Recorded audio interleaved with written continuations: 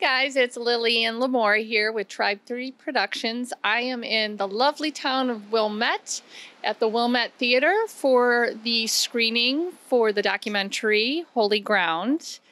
And this is a great film to check out if you want to learn a little bit about the development of Chicago and the parallel development of the Catholic Church.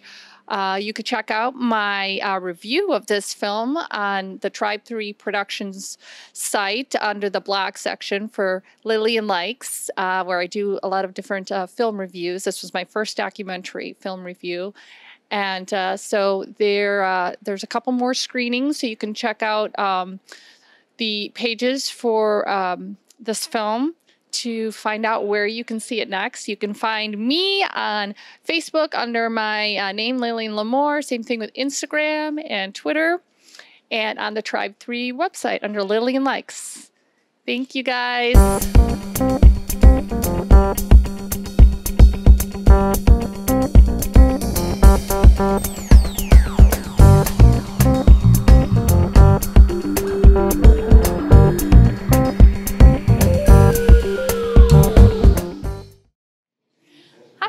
I am Lillian Lamour, and I am here with Marla Seidell.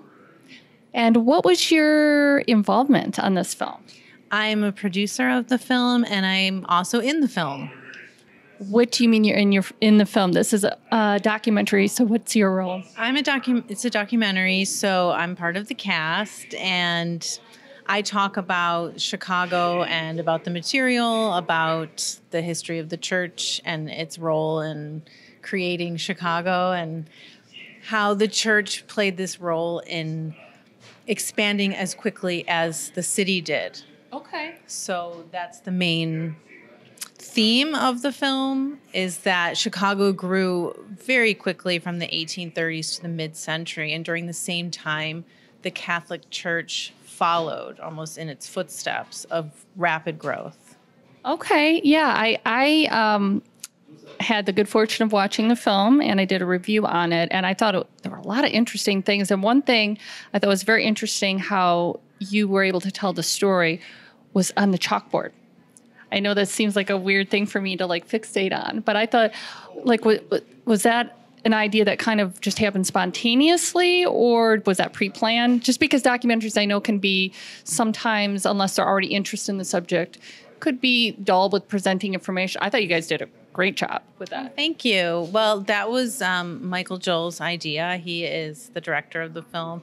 That was filmed at St. Lambert's School, and St. Lambert's Church, along with St. Peter's and Skokie, they sponsored the film's production, along with St. Mary of the Woods.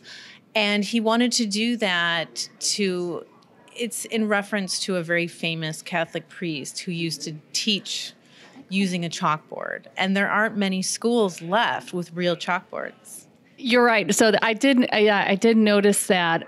Did you have any, locations are always challenging for a film, obtaining locations. Did you guys have any challenges with that, with the whole process, getting access?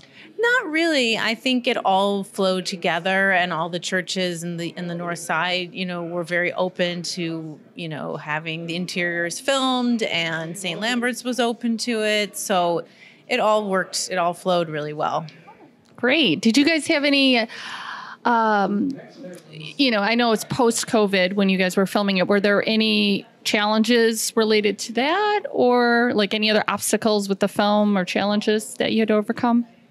No, we had a very small cast and crew. We really started with just a few people. So, and all of the sets and all of the shoots were it was very small. So we didn't have any issues with COVID. That is very good. Did you, how did you get involved in the project? Did you already know people with the production or church?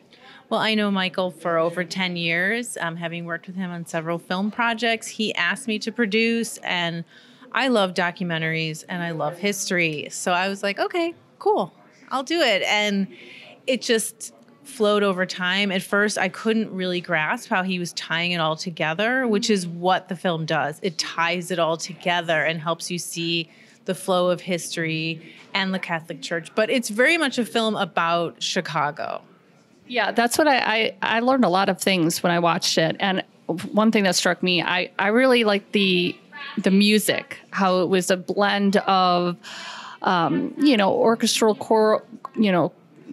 chorus type of singing, and then also Native American chants. I thought that was a beautiful blend to showcase the history of Chicago and its ties with Native Americans and the Catholic Church. I thought it was interesting. It's a very interesting history, and I think every Chicagoan would enjoy seeing this tapestry come to life of how the Native Americans and the Europeans, traded, and then there was the Battle of Fort Dearborn, and then there was these negotiations, and Billy Caldwell comes into play, and so many interesting characters from history are addressed, and it's a fascinating history. Yes, I really enjoyed it. So where can what's next for you? What's your next project? Well, for this film, we have 2 more screenings. One is on February 12th at St. Mary of the Woods, and then February 18th at St. Lambert. So we have 2 more screenings for people to see. And then we are looking to get it onto a platform. I have some ideas. I would love to see it on PBS or something like that. We'll see how that goes. It definitely will be available for streaming at some point, whether that's free and online or whether it's on TV, I don't know. But we hope to get a great audience for it. That actually was going to be my next question of where can the people see it now? They can come to the screenings, so it's not officially online for just the average person to see, but it hopefully will be in the future, it sounds like. It definitely will be. We'll see what happens in the next couple of months. But stay tuned. Come to the screenings. You definitely won't be disappointed. It's interesting if you've lived in Chicago, if you're from Chicago, if you've just visited. It's a very interesting history. So where can we find more of you? Or what are your social media handles, I guess, so that the fans can keep up with your work? I'm at Marla Seidell on Instagram and Facebook, and that's about it. But that's where you can find me.